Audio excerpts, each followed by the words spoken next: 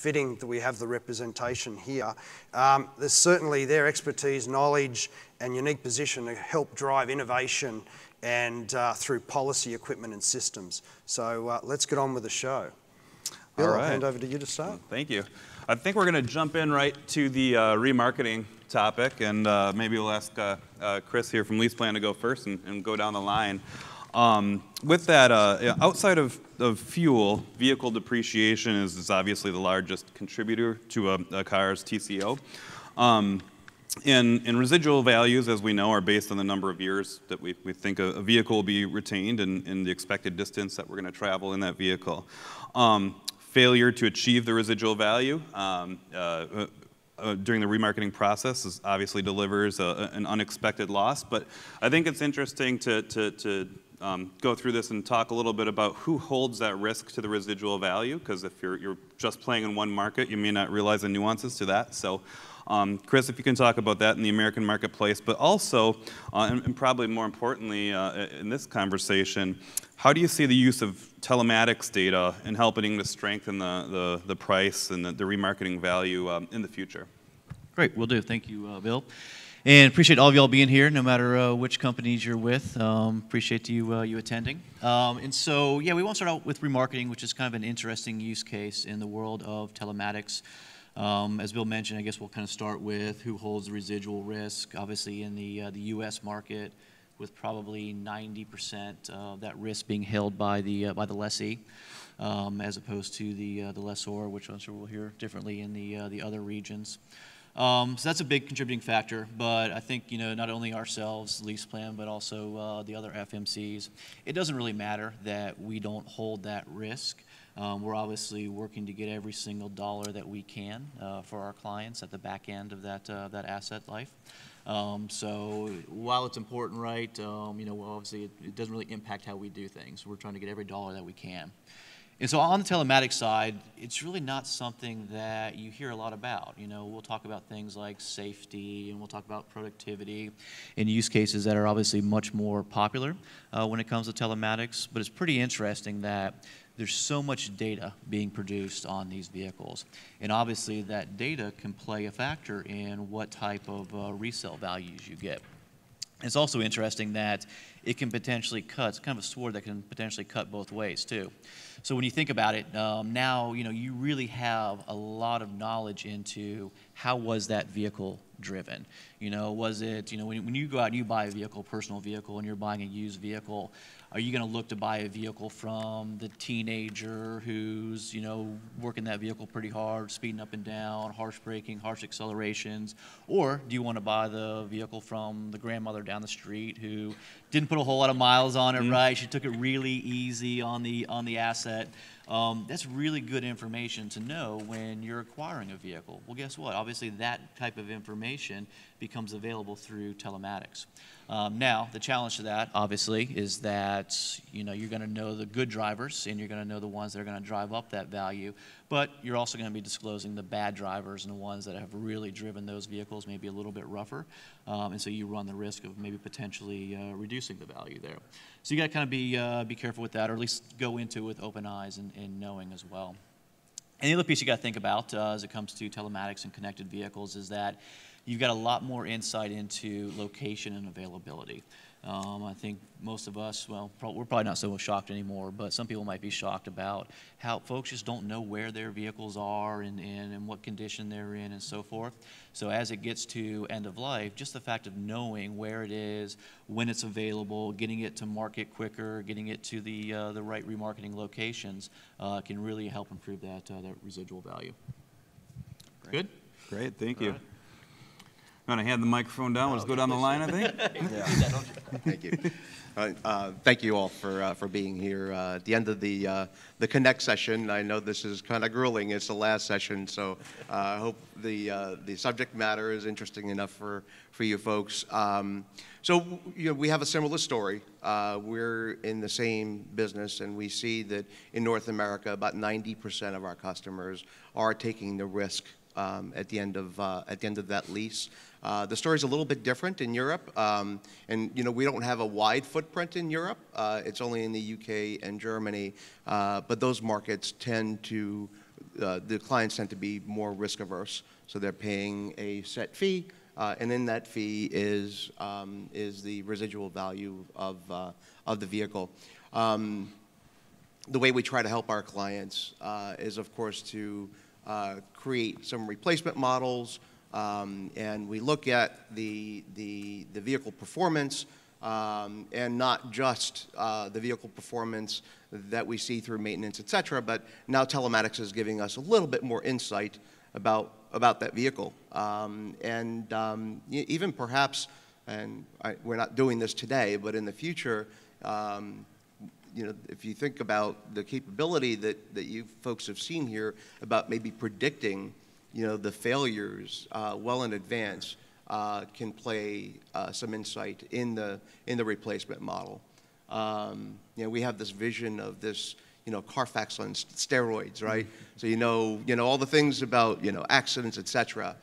Imagine, you know, that being enhanced with things like, you know, it's been driving in the sun belt or the snow belt and those types of metrics as part of that report. Well, glad to join you. Hopefully, I'm going to give you a little bit of insight about my region. I'm from Mexico, so I'm going to be speaking Latin America and mainly Mexico. But the thing for remarketing, what I was just thinking and bouncing off with companies that we need to understand really what the customers are needing, because residual value and the importance of this in the equation of the operation is gonna be directly tied to the operation that they have. So if we don't fully understand what's the requirement, we're not gonna be giving a very good opportunity for the customer. And I'm saying this because in our market, most of our customers take the risk for this part. So understanding that it's gonna be a huge motor for this value-added proposition. And I think with telematics, what we are getting now and what we should be thinking now is that we need to be more proactive in the way that we operate the business.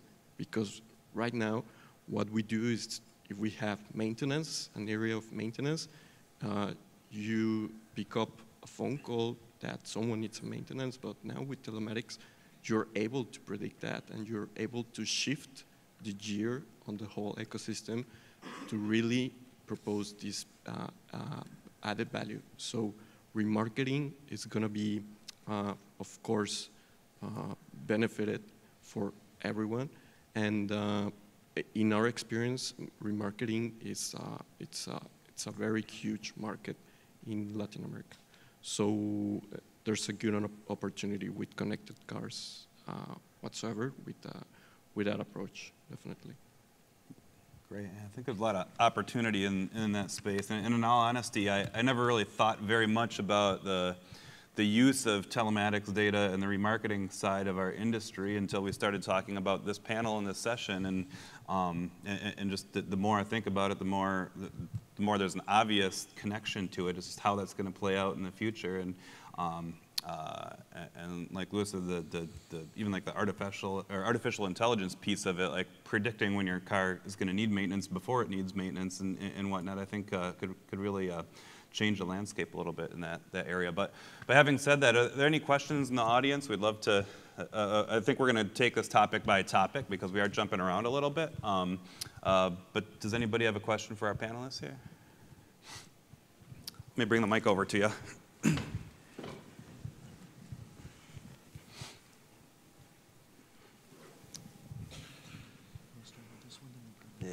If you could say your name too, please. Yeah, so I'm Sarah Kerr, an EV product manager here with Geotab. And one question I have quite a bit with especially with FMCs is the question of electric vehicles and residual value.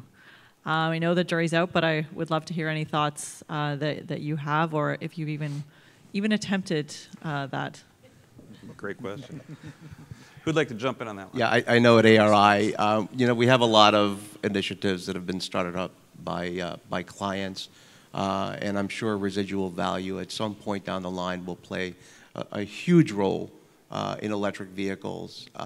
But I think we're really at the starting gate now, and looking at those challenges, being able to charge them, some very basic challenges that we have to get through before we start thinking about those. And hopefully the electric vehicles, that challenge will come much later than in today's vehicles. I would like also to jump on that question. In Latin America, adoption for EVs and HEVs, it has just started. I think it has, well, there's a vehicle that has been there for 10 years or so, but it really didn't ramp up until a couple of years. So we don't have too much vehicles and we don't have too many options yet, and we're still kind of like building up all the portfolio of EVs and so. And basically in Latin America, remarketing, it's based more on year model than anything else.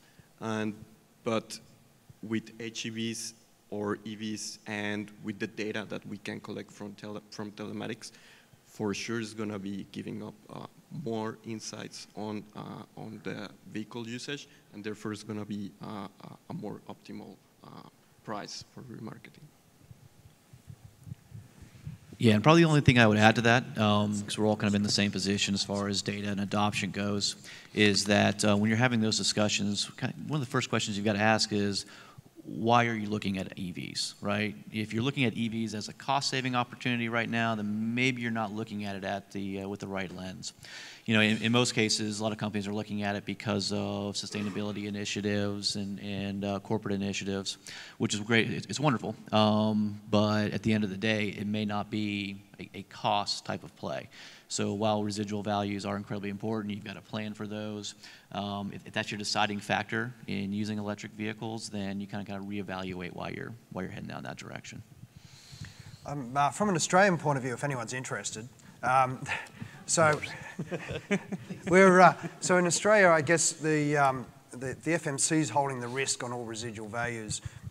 When we start to talk around EVs and what their residuals are going to be, beyond sustainability reasons for taking on an EV, the real beyond that, it all comes down to total cost of ownership. I've got plenty of fleet managers that talk to me about being directed to go EV, and they're going, can't get my head around it, the TCO doesn't work. And I think one of the things you've got to understand is we'll flip out a car and generally 3 to 4 years will be the general cycle of a turnover. Whereas an EV, you need to hold it for 6 to 7 years and you'll get the same TCO out, right? But then you've just got the things, well, am I going to hold the car for 7 years? That means the safety equipment's 7 years old at the end of the term.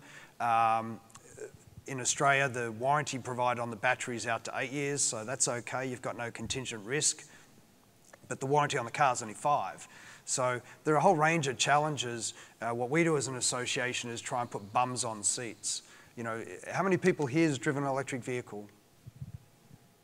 That's pretty good. That's just over 50% of the room.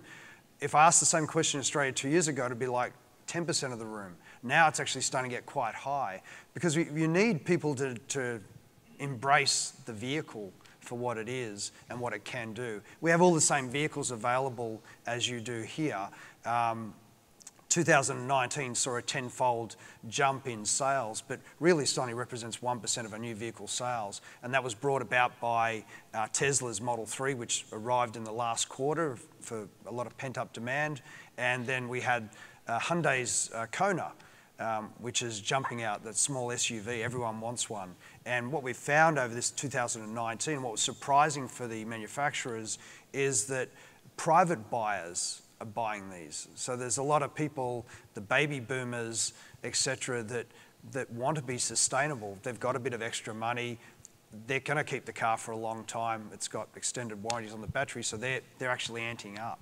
So it's been surprisingly driven by private buyers, but built up demand from fleets, and they're all struggling with infrastructure, etc. But infrastructure, you know, when you ask someone about EVs, the first thing they say is range anxiety. That just shows they know nothing about EVs. And then you go infrastructure, and I get infrastructure from a business point of view, but most people are charging at home. And you know, so there are a whole range of meters now that go on the plugs, so you can actually reimburse your employee for the trickle charging they're doing at home. So there's solutions for every problem. You just got to open your mind. Anyway, that's my bit. So I do have a follow-up question to that, and you know, there's a growing consensus, or there's a growing belief now that the guidebooks, the residual guidebooks, are really grossly underestimating battery life. Most of the guidebooks tend to anticipate that a battery life is 100,000 miles, and you have to get a brand new battery, which is a big retardant to a secondary buyer, because no secondary buyer wants to incur that additional $8,000 to $10,000 to put in a new battery. But there's a lot of real-world experience now with hybrid manufacturers on their models in actual service, fleet service. And I cite Toyota Prius as an example. I don't know too many people that have actually had to buy a second battery for a Toyota Prius. And it's not just them, but I think it's just the lithium batteries in general. And that's one of the things that I think would really help lower the TCO, total cost of ownership for EVs, is if you reduce that depreciation rate on it. And all of a sudden, that's going to make it very affordable from a leasing standpoint, and also help create a secondary resale market for it. So I would really suggest and encourage the FMCs, the fleet management companies, to talk to their guidebooks and really ask them to reassess what their the deduct that they're putting on for hybrids and batteries. And you know, in your own databases, you must have actual real-world data in there on how long these batteries last and how many of your clients actually have to buy a secondary battery. My assumption is that it's probably going to be a pretty low number. Most of these batteries go well beyond 100,000 miles, which definitely opens up that secondary market. The gentleman yesterday afternoon, his presentation showed the Tesla and showed the battery degradation over 10 years, and it was less than 10%, which is great for Tesla. If you go to Nissan Leaf, that's been in service for Australia for 7 years, many of those have similar situations, almost no battery degradation, but there was some of the earlier Leafs that have had 20 and 30% battery degradation. So it is an educational process. When you start to look at new battery technologies used in the Hyundai, etc., you know, there's a whole range of supercooling that's happening because of the fast charging. So the technology is moving at a great rate of knots. It's just trying to keep people up with that technology is difficult. The real view, I think, from a fleet manager, if you take that view, you're going to hold the car for potential, if you own the car rather than a lease, and you're going to hold that car for 7 years, you're probably going to be able to trade out of it within 3 or 4, because demand is coming like a wave, right? You'll take a low position, which means you'll be able to positively get out of that car much sooner and go into another EV with a slightly lower investment. So. Yeah, I'd just like to add a follow-up. I mean, we're here at the Geotab Connect conference, and I'd be really derelict not to point out that they've got a very powerful new tool, which is a battery degradation tool. And I think that really needs to be applied wholesale when determining total cost of ownership and doing those reassessments. AFMA is trying to find some specialists that will be able to actually, so we're trying to encourage an online portal for all EVs to be a marketplace, and we're also then looking at professionals to be able to do the battery degradation, because gone are the days if you want to buy a car privately, you go and get your roadside service to do an inspection on the vehicle, but now you actually need to understand how the battery life is. So you need that extra test to provide people with comfort that they're not going to buy a problem. So. Okay, we'll move on to the next question. So this is the FMC's role in implementing global strategies. Gone are the days when businesses would confine their operations to local or regional markets. Operating a business on a global scale helps organisations expand their market share, reduce costs, and become more competitive. Managing a global fleet presents many opportunities, however, it greatly increases the complexity. So the question here is, how do each of you FMCs help your clients implement their global strategies at a local level? Yeah, and it's become a lot easier to do business globally. We, as I explained before, don't have a tremendous global or direct global footprint. We're in North America and in Mexico and in the UK and Germany. And in those countries, we do very well. We understand much of the culture and all of the issues that one might have in trying to project a global strategy.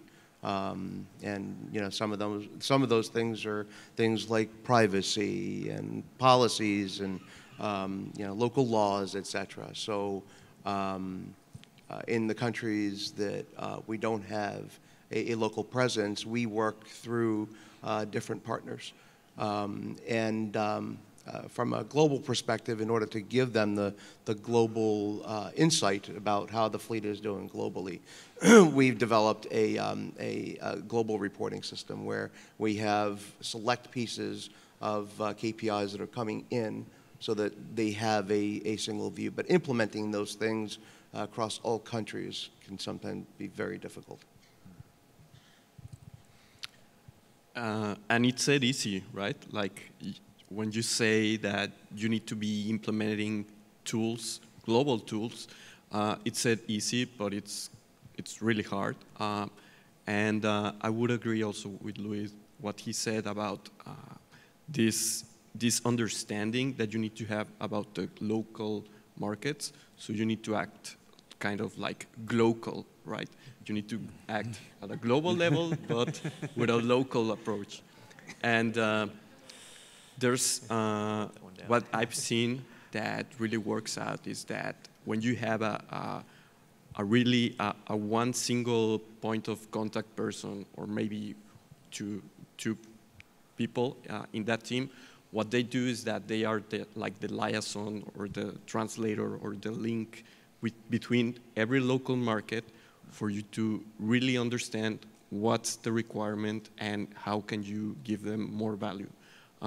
We have also, as a fleet management company, provided global tools and global reviews about the performance of the fleet for us to give some global insights, right? But this is, it's very complicated. It's like you need to be like the guy in an orchestra, you know, to direct.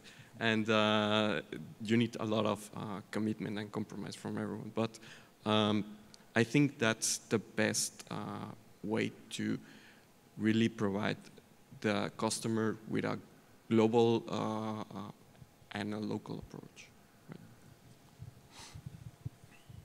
All right, global. I'm going to steal that one, by the way. That's good. I hadn't heard that one yet. So we talk a lot about product harmonization when working with our global clients and global fleet managers.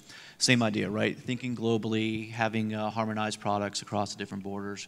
But we also realize that, you know, thinking globally, right, with having to act local.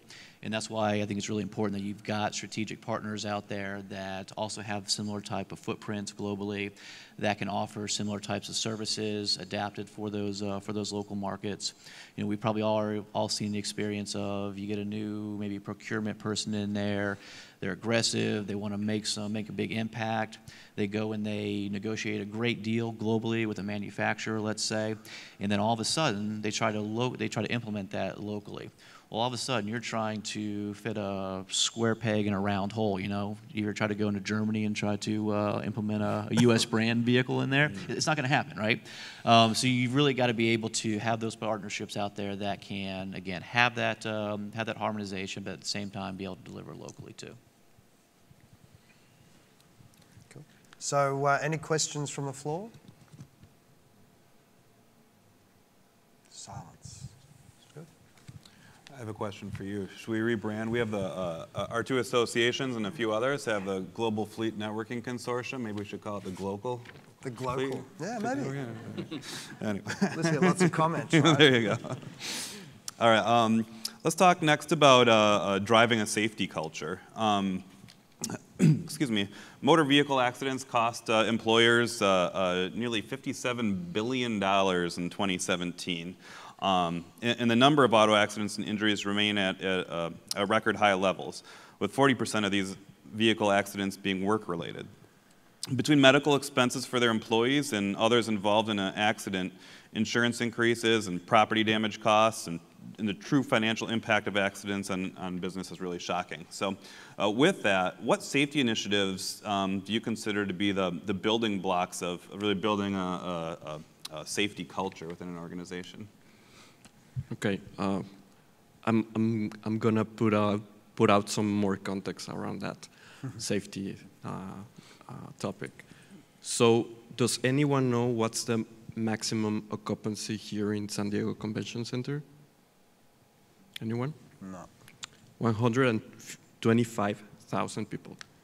So according World Health Organization in 2018, and we've seen this number, I think, across many forums, 1.3 million people died that year related to car accidents. So imagine the convention center here that we are sitting out, and 11 convention centers, that's the people, right? For Latin America, it's a big problem. 93% of these deaths come from medium to low income countries.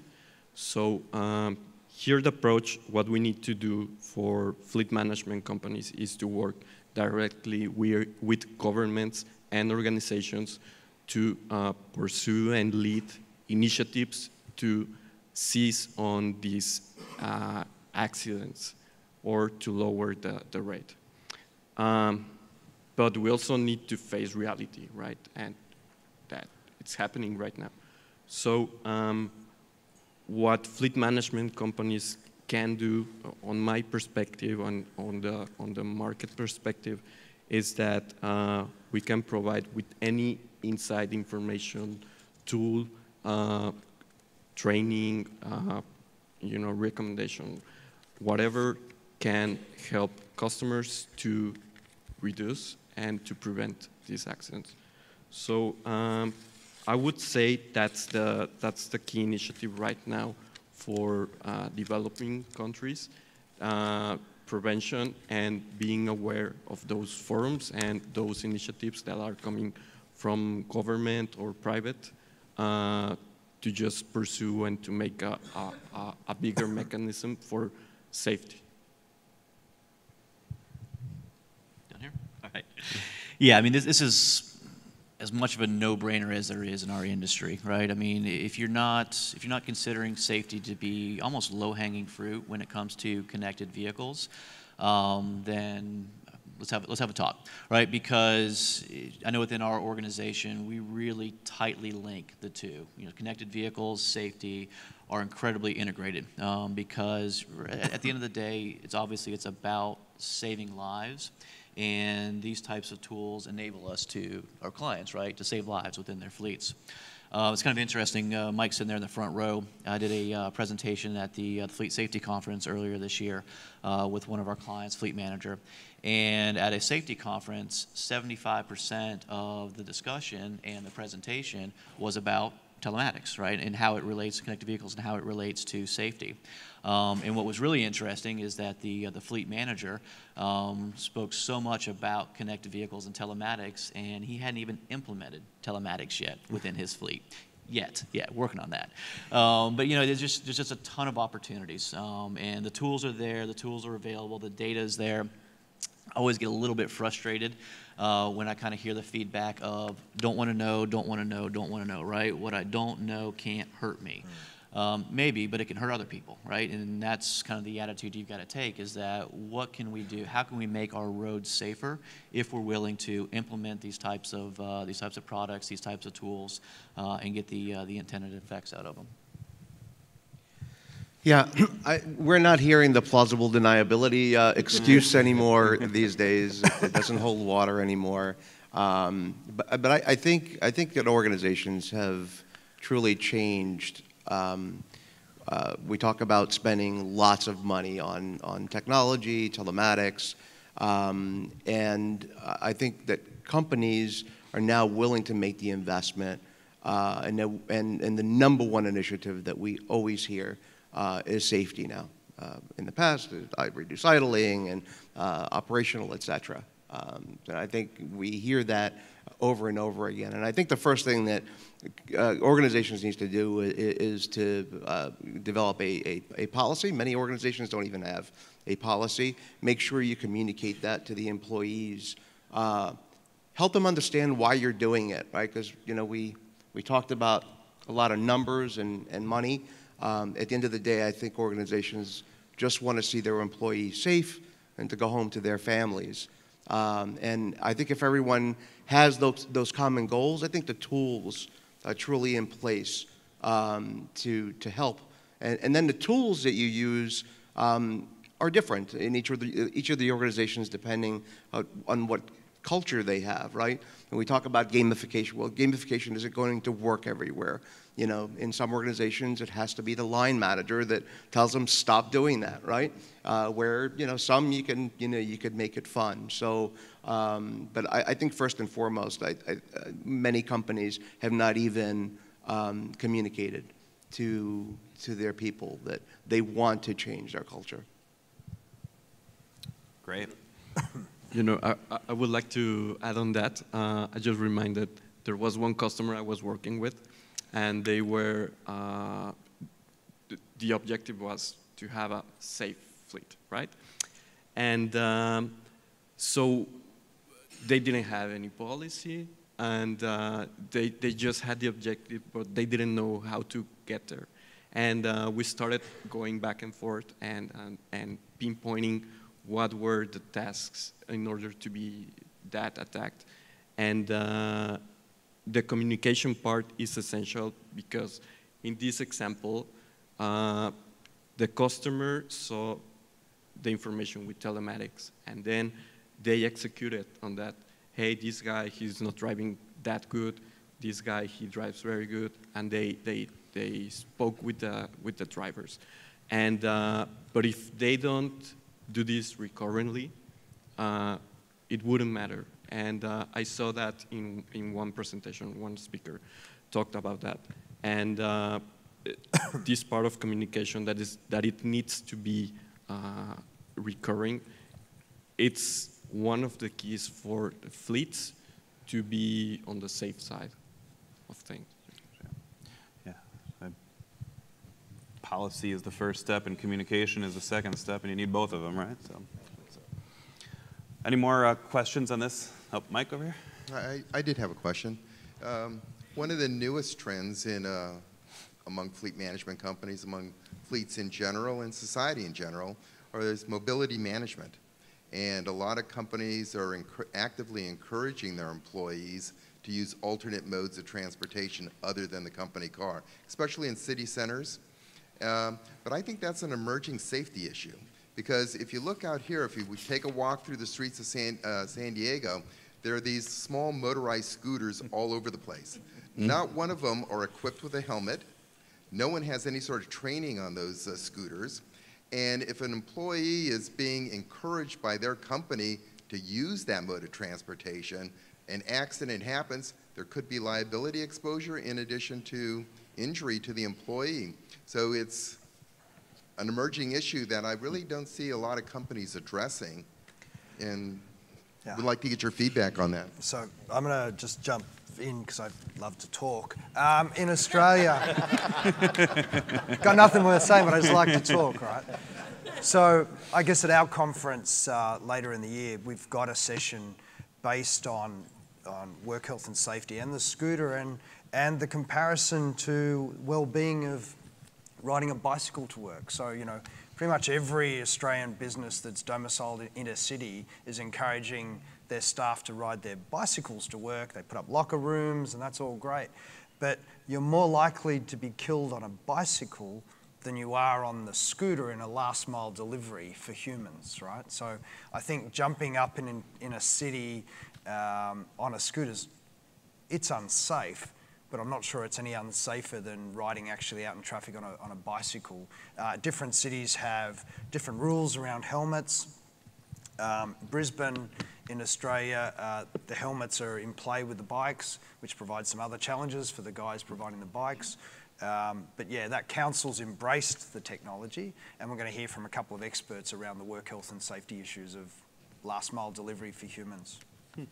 So. Anyone else want to add to that? Yeah, I mean, the only thing I would add is that in some cities, they're taking care of the problem, right? They're starting to ban scooters because of safety concerns and safety issues. But it's a really interesting point about addressing it in fleet policies. Do quite a bit of work with fleet policies, and I've yet to see scooters ever mentioned in one. So I have a question still related to safety. I know it's near and dear to all of our hearts.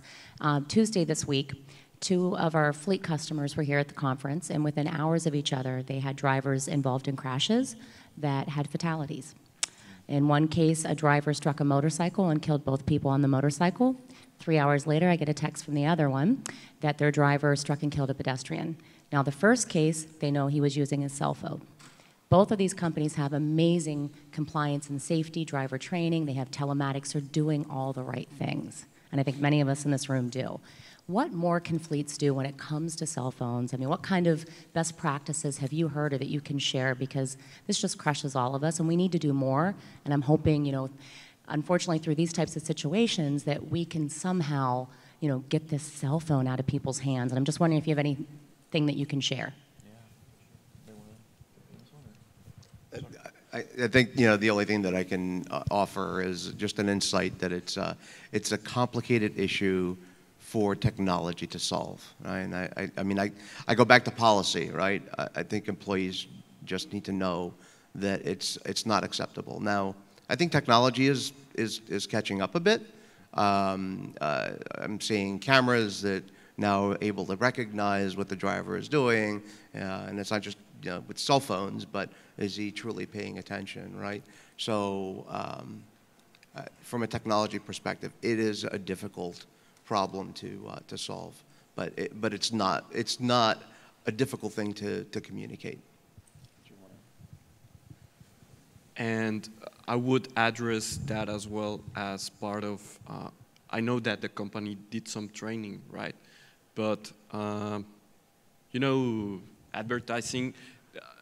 What usually works in advertising? Has anyone seen like really cool ads or that they are like, I don't know, like they freak you out or they are kind of scary or so. But anyways, like these guys, they actually did what they needed to do, and they succeeded because they transmitted to you an idea and they got a reaction from you, right? So probably what fleet management companies and maybe more or less it's going to be customers. What they need to do, customers, is to understand that you cannot deliver the same message by the same way every time because it's not going to be doing the same impact. It's going to lose impact, right? So you need to find as a customer new ways to deliver that information, that training, for it to keep up with the impact and for them to have top of mind safety, right? So the message would be that to really understand that you need to be adapting and evolving on those trainings as well, right? We have the same issues, but thank you for involving me. Can I just add on to what she has actually shared about the fatality crash with regards to distracted driving using the phone? There's 2 technology you can use. One of them is actually, there's an app that you can lock the phone when the vehicle is in motion. So there's such a technology available. So another technology will be using the driver monitoring to alert the drivers when he attempts to use the phone. And the operation or the command center, they will be alerted, and they can actually send via GoTalk to actually alert the drivers to put down the phone. So or you can even immobilize the vehicle if the drivers persistently use the phone. So actually using technology to remind the drivers, that would be a way to cultivate, safe driving. Because, and then you have the driver scorecard. If the drivers has been attempting to use, I'm sure it's not once, twice, it will be many, many times. But I think that is where the safety policies, the carrot and sticks come in, the penalties come in, the encouragement and awards come in. So I think we may have to use several approaches to actually cultivate a safer driving habits. And it's a great point, right? I mean, the technology is evolving, right? And it's there. I mean, you can get technology or get software that will block certain things, allow certain things. I mean, people always find a reason not to use something. When it first came out, it was, oh, it drains my battery. Oh, I can't call 911 if I'm in an accident. Everybody will find a reason not to use it. And technology has been able to overcome that. But drivers will find a way around it, right? Human beings will find a way around it. How many people now carry multiple cell phones? You've got your work phone that's got the software on it. You've got your home phone, right, or your personal phone that doesn't.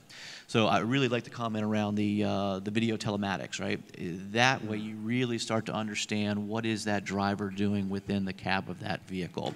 Whether it's cell phone, whether it's other distractions, because cell phone's not the only thing that's distracting those drivers. And that type of technology can recognize it, can call it out, and can be addressed with those drivers. Yeah. I think who here's uses iPhone? Most of the people in the room. You're all aware for the last 3 generations of the software, it has the ability to block the phone while it's driving, and you can put some people on a list, and if they call a couple of times, it'll come through. So, how many of you got that activated? Good, right? Driver distracted. So we're all aware that, there's an issue with, I still old school, like to be connected when I'm in the car, like to be able to make those calls between meetings and stuff. And I've just let go of that recently, and it's taken a lot of adjustment. And my wife's now has problems because she can't get through to me. It's like, but you told me to put the app on. You can't have it both ways. But, just using a mobile phone, hands-free, which is legal, still increases your risk of being involved in an accident by 2.4 times.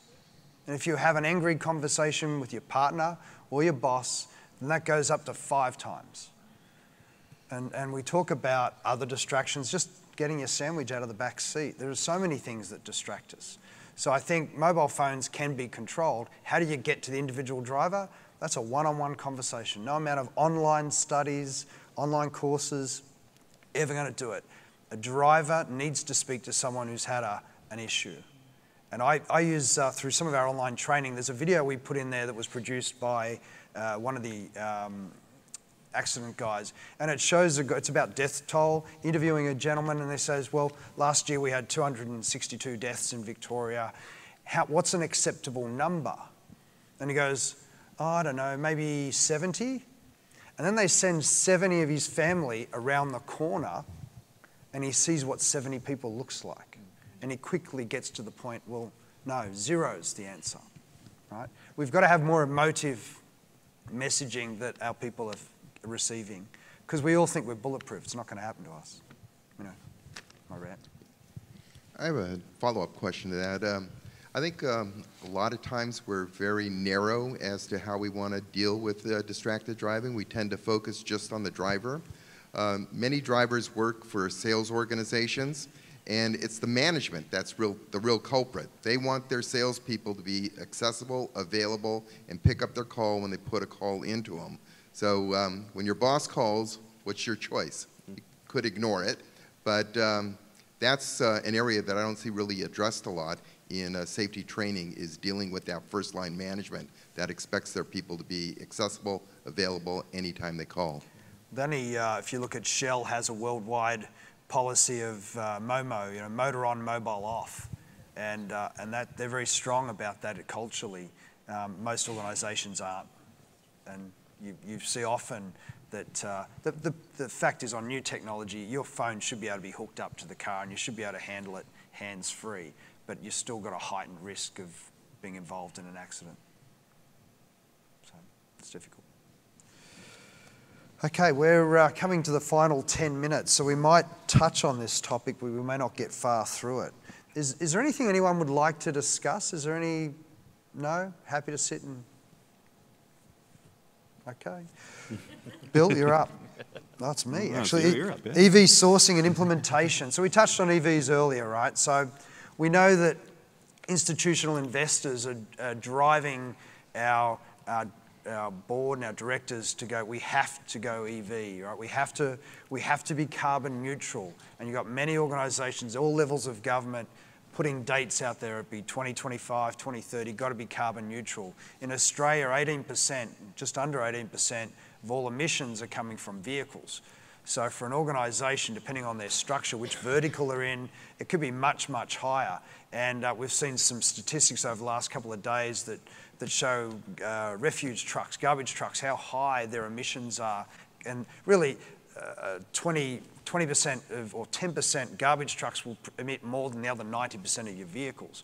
So how do we get this resolved? So with that in mind, gentlemen, so how different is the process of procurement for an EV rather than a traditional vehicle?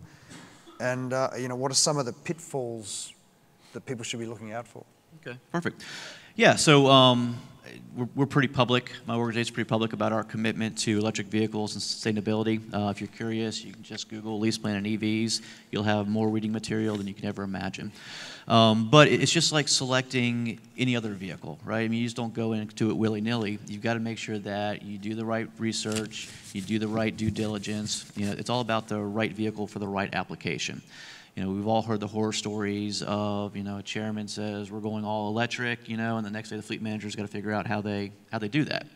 And that can be a very, very hairy situation. And what I really love about the implementation of telematics and connected vehicles before you make that transition is that now you've got the data that you really need in order to be able to make that. Is it the right vehicle? Is it the right location? Is it the right usage? Is it the right infrastructure? Everything you really need to know is within that data, so that you're just not making a wholesale change, and then all of a sudden you're putting your organization in a very bad position, as opposed to right time, right place. Yeah, I would agree. I mean, the procurement process doesn't change a whole lot. It's everything that needs to come in front of that procurement process. And it's not, is EV right for me? Because I think eventually most of the organizations will get there. It's when, right? And it's what do I need to sustain even a pilot, right? If you have, a dozen vehicles, 15 vehicles, you need to think about how you're going to charge them if, you're not taking the vehicles home, right? You got to call that power company. They can take months or years to come in and bring that infrastructure. So infrastructure is a big issue. For Latin America, EVs, as they are building up in the Latin American market, the infrastructure is something that it's still under development for charging stations to be available within a pretty good range for EVs. Procurement, it's kind of a little bit different against gasoline vehicles. And what we have seen there for a good process of procuring is to, besides the TCO analysis that you have for you to guarantee that you're going to be having savings, is that in our market you need to have a really good understanding of the service network that it's available, the charging network that it's available. And as you said, Chris, you're going to be putting your company in a very bad position. So fleet management companies, here they have the responsibility to really give those complete insights of how the EV change is going to be happening. Yeah, I think we can all agree, right? It's coming, right? So it's, are you preparing yourselves and are you preparing your organization for when it truly gets here? I mean, the product is clearly coming. If you look at the different manufacturers' roadmaps for electric vehicles, they're ramping up. They're kind of bringing that for nearer and nearer as they can. So again, it's just making sure that you're ready when the product's ready and the infrastructure is ready and everything else is ready. The other thing too is that you know, for all of you that raised your hand about driving an EV, they're fun, right? I mean, at the end of the day, they are a lot of fun to drive. And as we also start to see newer generations come into the workplace, they're going to kind of start to expect vehicles like that. You know, that's what they drive for their personal vehicles, or that's what their family drove, whatever it happens to be. And they're going to start to have a certain expectation as far as their company vehicle is concerned too. So be ready, be prepared. You bring up a good point with the OEMs telling us that they're switching to the EVs across the board in the near future. Do you find a lot of fleet managers are ready for that, or do you feel a lot of them are at least preparing for that switch? You know what, there's a, we call it a lot of window shopping right now, where they're educating themselves, they want to be aware of what's out there, they're running the TCO models on it at this point in time as well, and really kind of preparing themselves for those questions, because if they haven't already, they're coming, and you better be prepared to answer them. So any questions from the floor?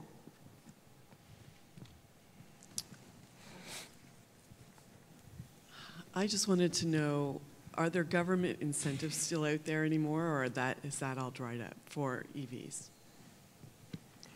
Gentlemen? That's a great question. Yeah, for example, Latin America, they are building up the culture for EVs. And for Mexico, we have incentives. They are not sufficient enough for people to consider the change.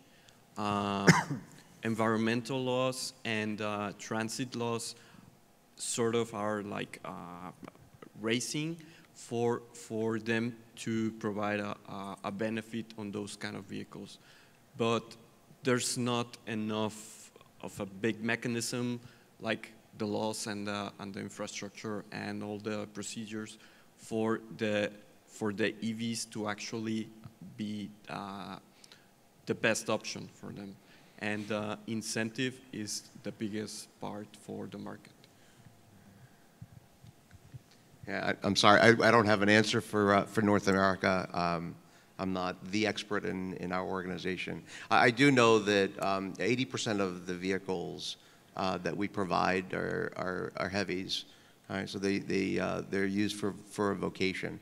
And I think still even the choices of the vehicles that would be available is not really at a commoditized level yet. In yesterday's keynote, I saw a lot of different vehicles and announcements, but I don't think that those vehicles yet are at a commoditized level. Yeah, and a lot of those incentives were consumer-driven as well. You know, a lot of times on the corporate side, they weren't able to take advantage of them. Yeah, I don't have the exact specifics either on what's still available or not, but even when they were available, they weren't necessarily, we couldn't necessarily take advantage of them. From an Australian point of view, we've had no discounts or incentives on vehicle purchase price whatsoever. What's driven the market there is basically ultimately all the manufacturers were waiting for some sort of incentive scheme, and it didn't happen.